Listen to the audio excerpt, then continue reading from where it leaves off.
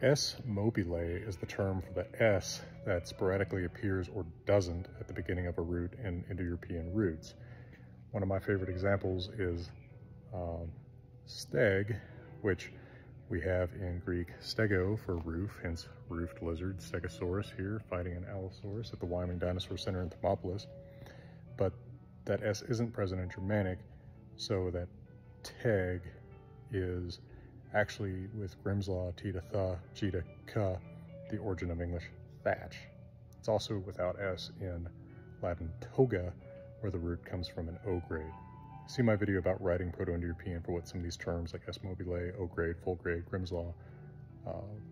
See that full-length video for more about those things. And visit the Wyoming Dinosaur Center.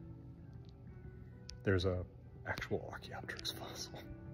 Not to mention a mount of Supersaurus, I think the largest mounted dinosaur in the world.